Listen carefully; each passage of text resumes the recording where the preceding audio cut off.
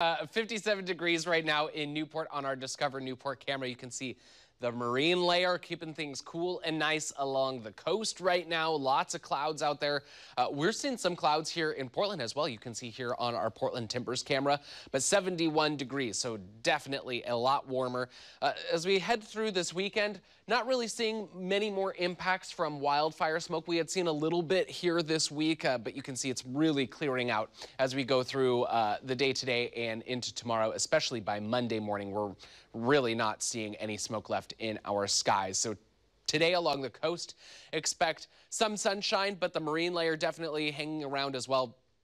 Further north, going to be into the 70s, 73 at Astoria, 74 in Tillamook, mid to lower 60s down towards Lincoln City and Newport. Newport going to be pretty cool at about 60 degrees. Here in the Western Valleys, we're going to be into the triple digits for most of us. Portland about 101 degrees, Kelso into the mid 90s, but Salem and Albany will also be right around 101 or so. McMinnville around 100. Going to be mostly sunny and only seeing those winds picking up to about 5 to 10 miles per hour this afternoon. In the Columbia Gorge, sunny and hot as well. 111 degrees in the Dalles. However, we'll get a bit of a breeze with those winds out of the west, 5 to 15 miles per hour, gusting about 20 miles per hour.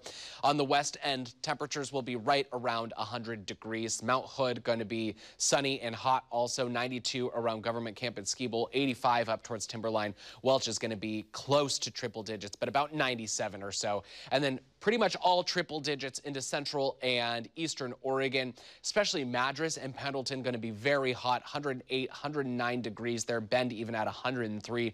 Expect some hazy sunshine, and into central Oregon, a chance of an isolated thunderstorm as well. Tomorrow, our high still hot, 98 degrees. We're close to the triple digits, but I don't think we'll quite hit that. But then we see the end of the heat wave Sunday night into Monday. That's our last really warm night. And then Monday, we're still warm, but much cooler. We'll be about 87 degrees for the high, and then you can see those lows really cooling down. For the rest of the week, most of it will be into the 70s. Just Friday getting a little bit warmer at about 82 degrees. Overnight lows into the 50s.